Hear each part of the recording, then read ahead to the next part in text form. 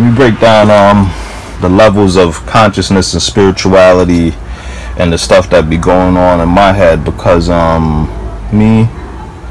realized, right, I got to this level of, I don't know what level it is, but it's different from the average man. So when the average man come in my presence and they talk to me, they see that there's something different about me. I don't know what they're seeing, and I don't know what it is, or because I can't speak to myself. I wish I could duplicate myself and just have a conversation with myself, deep conversation.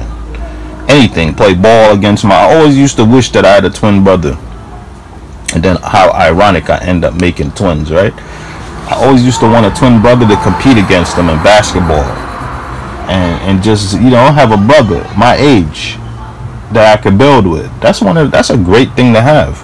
The only thing with that is if he gets in the problems, you in the problems too. If he's a troublemaker and he got beef, you got beef, because those people see you and they'll kill you. People get killed because they look like somebody else, like that kid in the Bronx. But off topic, back to the topic, my level of spirituality, or whatever you call it, because I don't label nothing, is a lot of it is based off my experiences this year. It's like I found myself this year in a way, because I'm still searching, but I know that I found a lot of myself. People think that they find their self, and then that self has to find another self. You get it? There's no such thing as you completely found yourself, because you always growing and learning stuff in life. So when I went through this experience this year, with all the pain and the torture and just the suffering, it enlightened me to a certain level, and the things that I seen and learning about the earth, all that was this year, 1 year, and the year not even over. This is the most painful year I think I ever been through. As far as the family, a lot of ailments in the family, a death, somebody in a coma right now, a couple of things going on, my situation, just as a overall, and just me learning at the same time. I always say experience is the greatest teacher of all time. There's no man that could teach you better than life itself. There's no man that's going to teach you better than life itself. Experience is the greatest teacher of all time.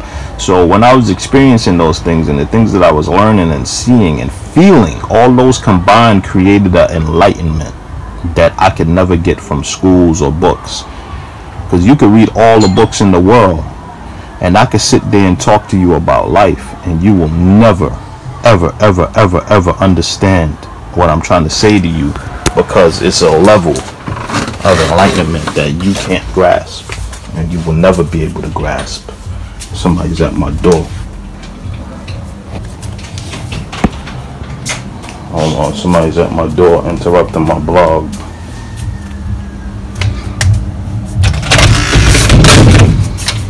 It's a level of enlightenment that you will never understand or grasp.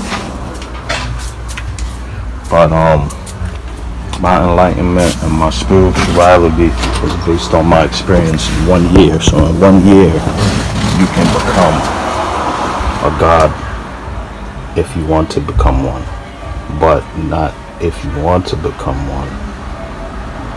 It has to choose you. You have to be chosen to be